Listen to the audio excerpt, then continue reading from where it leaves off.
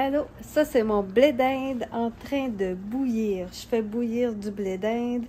Le blé d'Inde, c'est le mot québécois, canadien pour le maïs. C'est ma manière préférée de manger le blé d'Inde. Comme une épluchette de blé d'Inde qu'on fait à l'extérieur, le party. Mais là, je suis toute seule, mais je fais cuire gros de blé d'Inde, beaucoup de blé d'Inde. Donc, ça, c'est les épis de blé d'Inde, les épis de maïs en train de bouillir. Puis, je vais vous montrer quand on les épluche, parce qu'il faut éplucher le blé d'Inde. C'est pour ça qu'on appelle ça une épluchette de blé d'Inde, le party. Donc là, je m'en vais vous montrer mon blé d'Inde. Bon, ça, c'est le blé d'Inde que je suis en train d'éplucher. J'en ai acheté gros, j'en ai acheté beaucoup. Je l'ai acheté au marché public de Drummondville, que je vous ai déjà montré.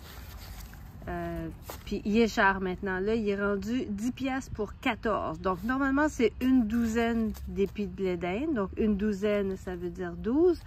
Normalement, depuis très longtemps, ils font 13 à la douzaine. Ça veut dire qu'au lieu d'en mettre 12, ils en mettent un gratuit, un 13e. Et là, cette année, apparemment, c'est 14 à la douzaine.